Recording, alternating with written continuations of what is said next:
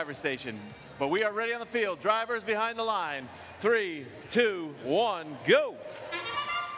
And match number 75 at last is underway. 13:23 quickly out for the Blue Alliance, grabbing a game piece and moving around, grabbing another game piece, and up onto their charge station they go.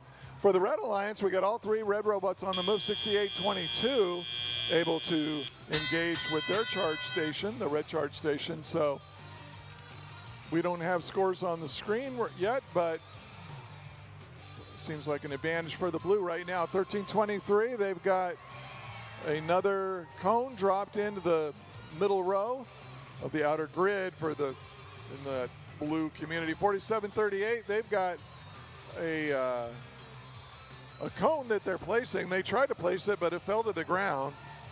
So 68-22 for the Red Alliance, trying to move around. Looks like they're trying to slow down the Blue Alliance a little bit, or else they're having trouble. They're just kind of parked in front there. 63-05, slowly moving across the floor. Oh, they better be careful. 63-05, that's the team from Clovis North High School. They're going to try to place a cone up top. Are they going to make it? Oh, they're going to go for the middle node, and they drop it into place. That scores 3 points for their Alliance. In the meantime, 13-23 continues to add to the massive lead now for the Blue Alliance. Team 100, they're in the middle. Looks like their job is to slow down the Red Alliance. 47-38, trying to grab a cube, and they do so. And they swerve around the defense and get over to the other side, and 47-38 able to score. Oh yeah, no, they did score it on that low hybrid co-op grid.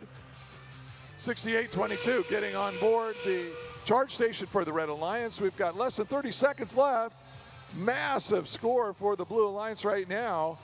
Right now, and they have got the sustainability link, and oh my, 68-22 has fallen over off of the red charging station. We got 10 seconds left. 47-38 and 13-23 trying to balance themselves, and they fully engage on the blue charge station. So a massive score for the Blue Alliance.